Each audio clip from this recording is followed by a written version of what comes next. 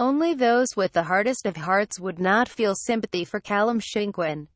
What a cruel sport golf can be. For Rafa Cabrera, Bello, a first European Tour victory since 2012 was set up by a sensational fairway wood into the green of the first playoff hole. 2 putts from there proved sufficient to claim the Scottish Open.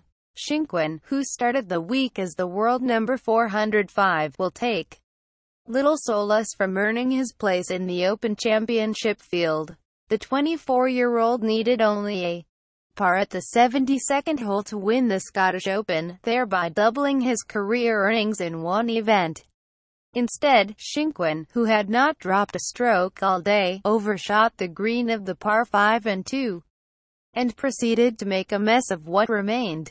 His missed putt from 5 feet away rather indicated what would happen next. Upon returning to the 18th, Cabrera Bello, who compiled a Sunday 64 to match Shinkwin's 13-under total, was nerveless.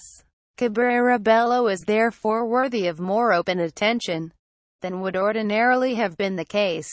The Spanish are on a roll. Just a week earlier, Cabrera Bello's compatriot John Ram won the Irish Open.